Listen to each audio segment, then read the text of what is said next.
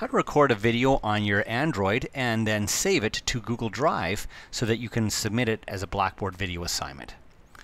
You can't submit it directly on an Android, I'm afraid.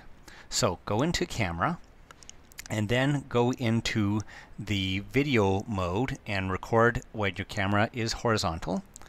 After you're done recording, hit the stop button and then click on the video that you recorded and then hit on the share button.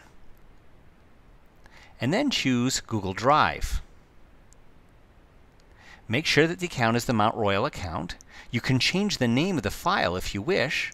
Also make sure it's going to My Drive and then hit Done.